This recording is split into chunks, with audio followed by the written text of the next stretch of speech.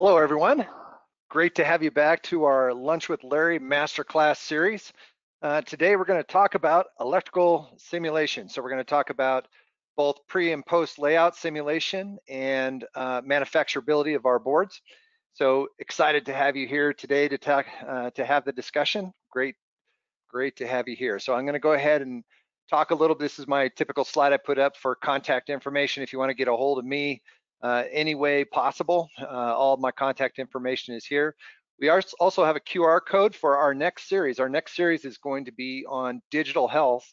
How is it that we define our project management for digital health, for doing software development, and also design authoring, so software authoring using our Mendix tools. So looking forward to that series. And if you would like to register for that or think there's someone in your organization that might be interested, this is the QR code and the link so you can get on that registration page. So we'd love to have you as part of that series as well.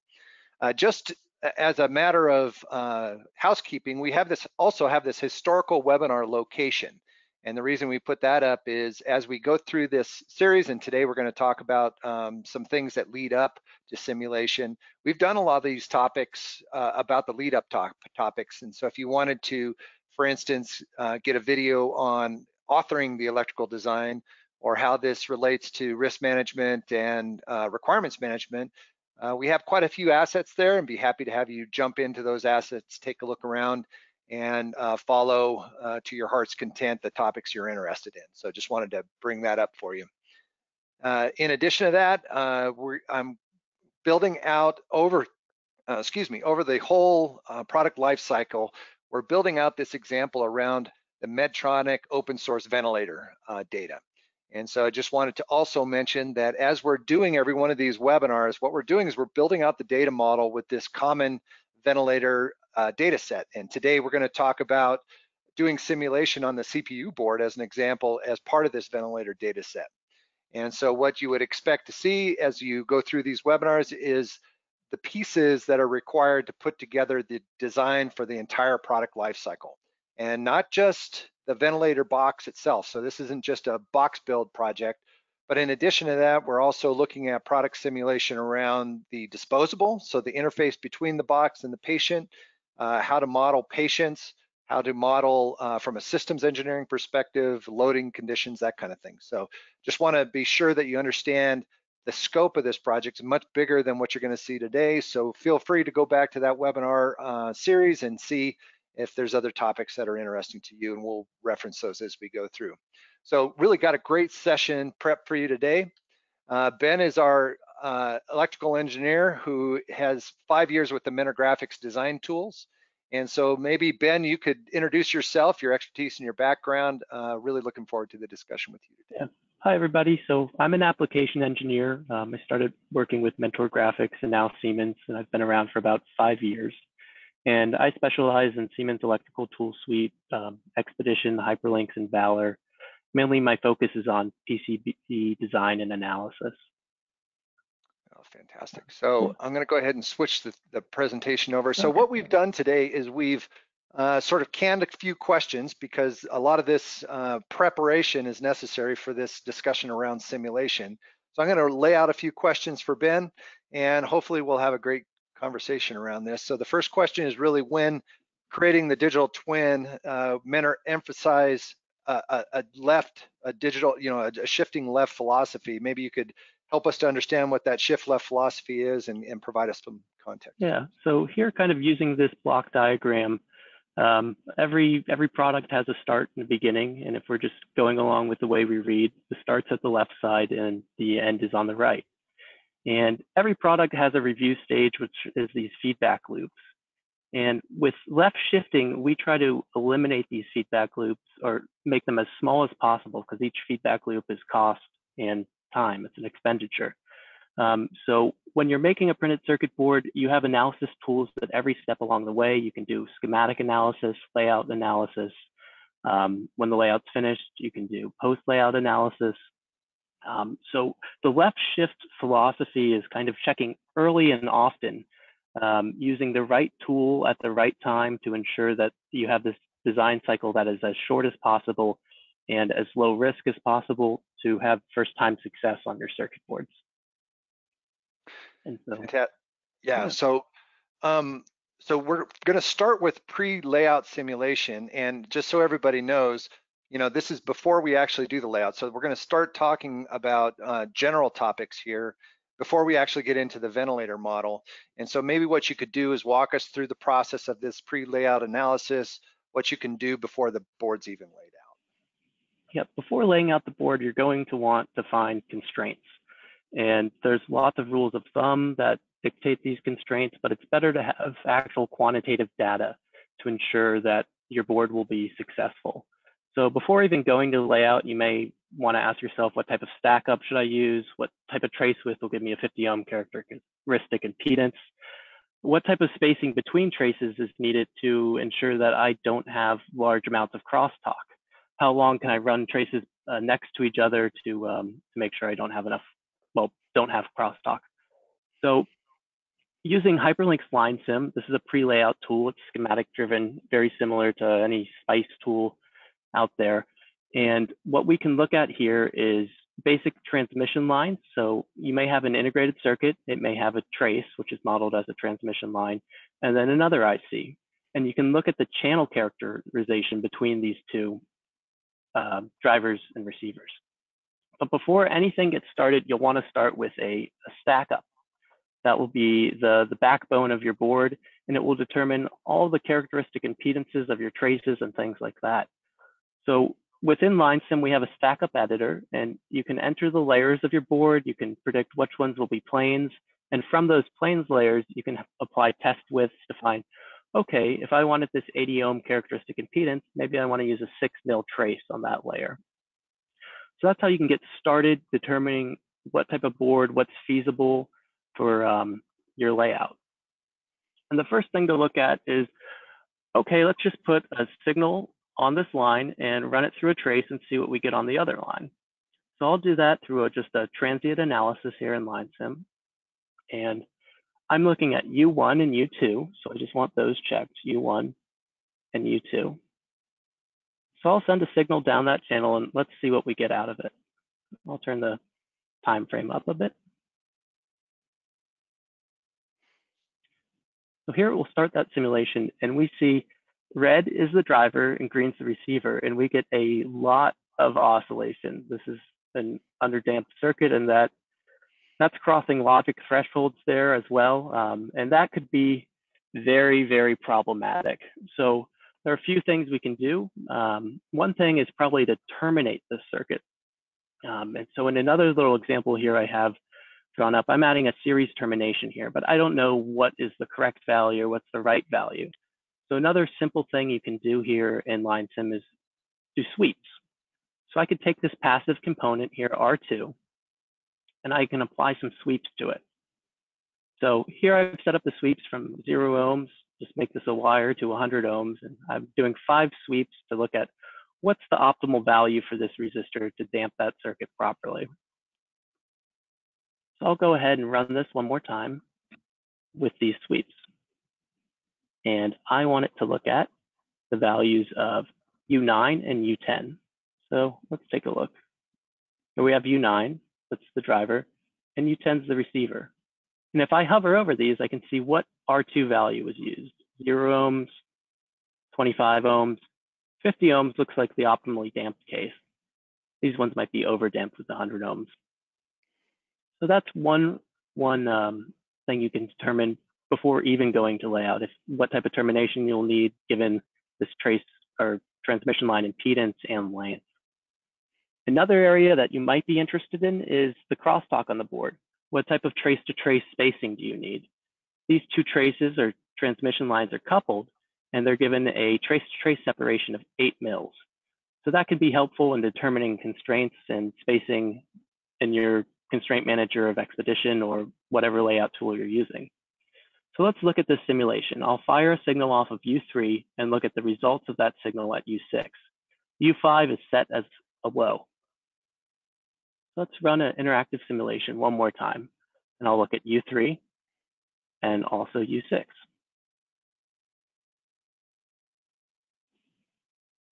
So we're getting a lot of the signal here, a lot of crosstalk, enough to cross a voltage threshold.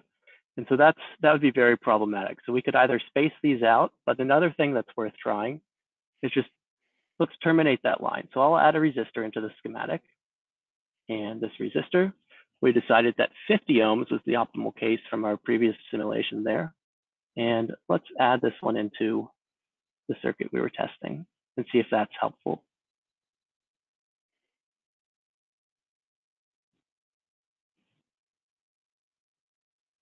Okay, and we'll simulate this one more time. So I'll turn on the previous results as well, and we can see, okay, although it's not great, this no longer crosses the voltage threshold any longer. And so kind of just at a brief summary, LineSim's a great place to explore trade-offs that you have in your design prior to going to layout. And once you find the optimal trade-offs, you can enter those as constraints to drive the layout as well. So that kind of concludes what I wanted to show with pre-layout analysis. Yeah, sure. And so as you're developing your schematic and you're using this tool, the next step would then be to actually build out the board that you have. So this is our example from the ventilator. This is our CPU board that's been built out in one of our previous discussions. And so when you're laying out the board, can you show us then what can be done to guarantee that this board, when we come out with the first spin, that it's going to be functional as we expect it to be? Yeah, there's several analysis tools that can be done while laying out the board and after the board's completed. One of which is Hyperlink's DRC. And Hyperlink's DRC has about 80 DRC checks and rules that can be applied to the board while you're routing or after the board's complete. And what's great about Hyperlink's DRC is that these checks, these 80 or so, they automate tasks that are not difficult. It's kind of like if you're trying to find Waldo. Everyone could find Waldo in 2 to 3 minutes on a page, but doing that 1,000 times, that really adds up. And so what Hyperlink's DRC does is it automates those tasks. So if I wanted to have something like a 50 ohm characteristic impedance, I would just run this check on a group of nets that should have 50 ohm characteristic impedance. You have prerequisites, you'll have a group of nets, and then you'll have parameters like target impedance on them. Some very popular checks that I'll show today are nets crossing gaps and a stitching via check. And so let's take a look at what nets crossing gaps might do. You'll get a short PowerPoint overview of the rule. And what's problematic when you cross a gap is you'll have a change in the characteristic impedance, and that will cause an impedance discontinuity, which will cause a reflection. Also, if several traces are crossing the same gap, they may share a return path for the current. And then you might have simultaneous switching noise, which will degrade your signal performance. And so what I wanted to look at is this nets crossing gaps rule. I've created a group of address nets in my design, which are A0 through A23. And I'll go ahead and run this rule on the design. It's quick, execute the rule. And we can take a look at the 3 violations that it found. I'll just go ahead and cross probe to this violation. Here we have a crossing of a split. I could look at the other violation, another crossing of the split. And the last one, this one also crosses the split. And here's one of those problems that we may encounter. Yes, you have an impedance discontinuity, which will cause a reflection, but these 3 traces are both crossing the split. And not only does the rule find the split, it also looks to see if there's any stitching nearby to allow a clean return path for that signal. And there appears to be none. So these 3 traces, if they're all firing signals at the same time, they'll probably share a common return path, and that could cause switching noise on the lines, which will be something you'll need to investigate further. Another nice rule that's very popular is a stitching via check. So let's take a look at that PowerPoint slide. This one is the case where, let's say you have a signal on layer 1 and it's referencing a plane on layer 2. Let's call that plane ground. And you go through a via, and out of that via, let's say the signal comes out layer 6, and the plane you reference on layer 5, it may be ground or it may be VCC. If it's ground, you'll want a stitching via, so the return path isn't just capacitively through the board, it'll be right through the via for the current. If it's another plane, you may want a stitching component like a capacitor nearby. And so what this check will do is it'll look for situations where that occurs through the via, and then look within a certain radius to see if is there any stitching nearby. And so I'll go ahead and run this check on the address lines.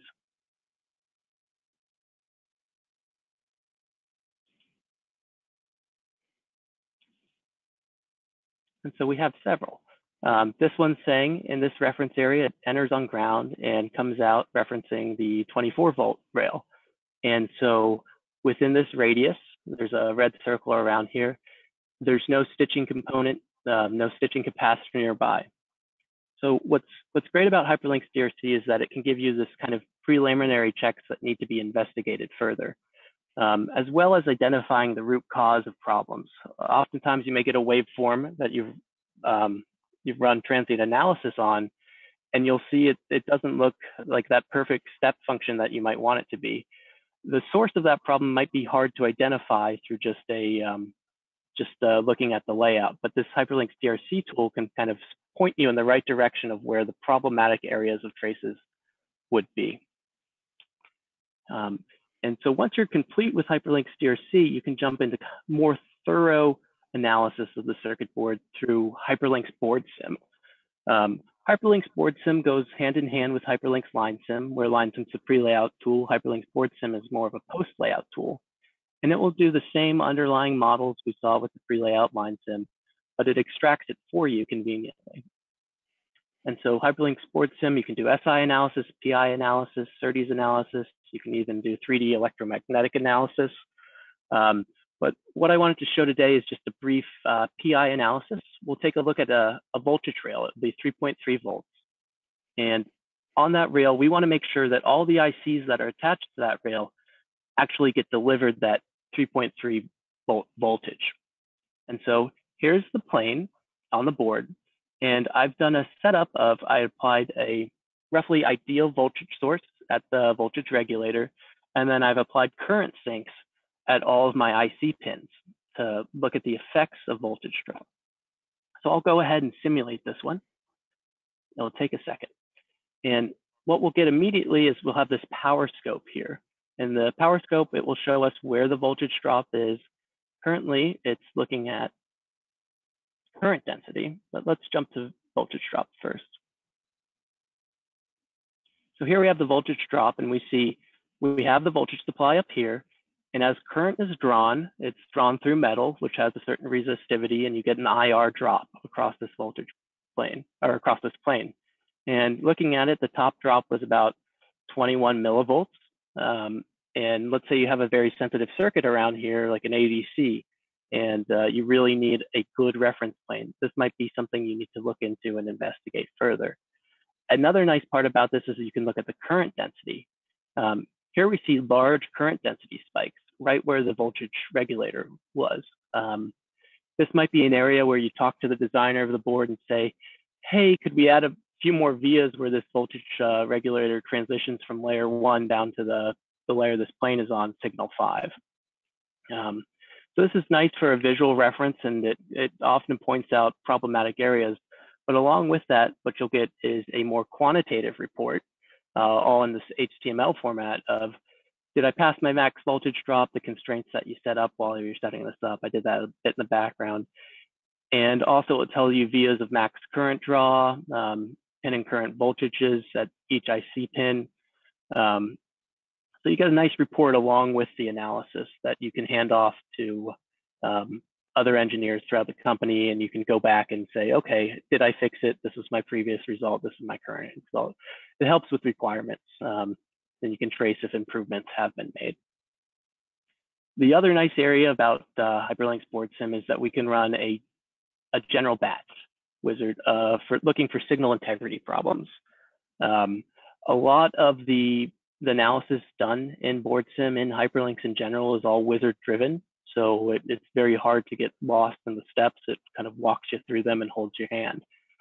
So in this wizard, I want to run signal integrity and crosstalk analysis on several nets at the same time. I want to look at overshoot, ringback, delay, and crosstalk. So I'm looking at I've decided of all the nets in this design, I just want to look at the address and data nets. And I've applied certain constraints, which can be exported directly from Expedition, and they're entered here. And so I have an overall constraint for all these nets set up here. 400 millivolts is too much crosstalk. And as I run the analysis, it will look at that spreadsheet, and you can get it to be on a net by net basis. So if you have very sensitive lines, you can add very stringent restraints to those lines. As I go through this, it's often common that people do not have the right models for parts. Maybe it's an old part that never even had an IBIS model. What's nice about this general batch wizard is that we'll apply a generic model of your choosing to parts that do not have a model already assigned. And so if you're doing a rough analysis, just trying to find problematic areas, a generic model is often good enough to do the job and spot the problematic areas. And so as you run this, you can save the results. You'll get another HTML spreadsheet, and you can save the setup as well. That was shown in this first slide here. Because it's 38 nets, it takes a little bit longer to run, maybe 5 minutes. So I've already have it all set, and you'll get this report of which nets have passed and which nets have failed the constraints you've provided. So each tab here has a little bit more detail. This one's delay, overshoot. Let's look at crosstalk and see, okay, within these nets here that passed, they're all underneath that 400 millivolt level, which is really good to see. And so that concludes what I wanted to talk about with hyperlinks. We looked at hyperlinks line sim, which is for pre-layout analysis, hyperlinks DRC, which goes hand in hand. It actually can run inside the Expedition layout client. I'll show you Valor in a second, and it's a similar methodology there. And then where hyperlinks DRC is good at pointing out problematic areas, you could do a more thorough analysis in hyperlinks board sim to spot those areas. So I'll kind of jump gears just a second inside of Expedition, and we were doing pre and post layout analysis, and it was very electrical in its domain. But there's several other areas that you might want to look at. You design for reliability, design for manufacturability. Even before we go to layout, we can do schematic analysis as well. But with the time we have today, the last thing I wanted to look into was designing for manufacturability. And this is something you probably ask yourself before you even start the board. Are you manufacturing this board through a very high-tech fab house, or are you printing it with a 3D printer? That answer to the question, the answer to that question will really determine what type of board you're laying out. It will really determine the constraints of the board. And so inside this Expedition client, I'm going to run Valor New Product Introduction, or Valor MPI. And Valor has over a few thousand checks, DRCs, for the manufacturability of circuit boards and the fabrication of circuit boards. So what's nice about this is I can run it directly inside Expedition on this ventilator circuit board. And you can take subsets of the several thousands of DRCs and run them at each stage of your design process. And that goes hand in hand with that left shift philosophy.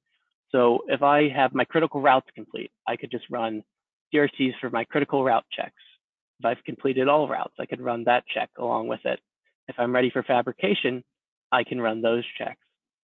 And if you're familiar with the Expedition environment, you'll oftentimes already have run a few DRC checks. You'll have online DRCs, batch DRCs, and with Valor, it comes up as just another tab here. So it's very easy to pinpoint and cross-probe in the design and immediately fix those DRCs. So one I wanted to look at was, let's take a look at this one here. It's a check for multiple trace connections. And here's all my violations. And what this one is there's 2 traces coming out of this pad here, R59, and this one as well, which could be problematic. And you'll get a little hint here telling you why it is problematic. And it says such a condition can, well, additional heat will be needed to activate that solder on the pad, because you'll have the heat dissipation through these 2 traces. And so if there's not enough heat, maybe you'll see a device that's kind of tombstoned. It doesn't solder correctly to this pad, and you have a resistor just sticking upwards from this R59 there. So that may be something you want to look into, or maybe you adjust your soldering temperatures in that as well. It all depends on how you will manufacture the board and what that board house is capable of. Another one that's simple to comprehend is the silkscreen check. Here we have something like a string overlap.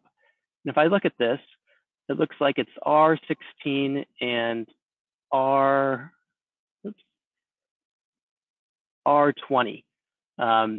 If this was something that was released out to be manufactured, I'm sure the technician would hate debugging this board because this text is illegible.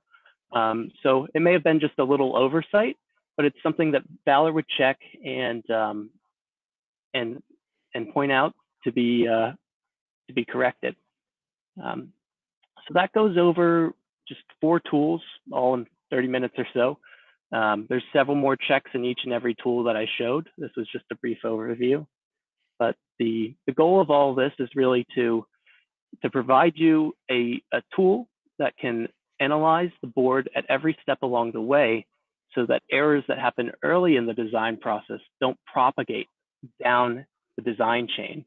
So you can check early and often and fix problems as they occur in order not to have those long design review feedback loops that are costly and that will cost time and money.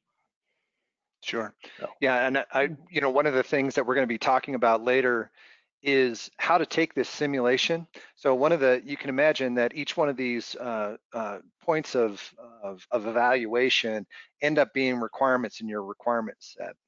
And so one of the things we'd like to do as part of that is to say, we have a requirement around the electrical engineering design, and we're running this simulation to increase the confidence that we're actually going to pass the verification test when it happens. And so one of the things that we'll talk about later is really how is it that from a quality management standpoint, we're doing a CAPA, we're making a change to the board somehow. How is it that we run through the process of doing impact analysis and look at the testing and see which simulation was done so that when we make a change to the board later, we actually go back, re-execute that simulation to make sure that we're still good. And so I would imagine in these tests, as you're doing the simulation, referencing the designs becomes really important so that we can get back to that data as time goes along. I don't know if you have any comment on that. Yeah, the design environment, each file is stored in the printed circuit board folder that it came out of. If I wanted to have an update of the design, it's very simple.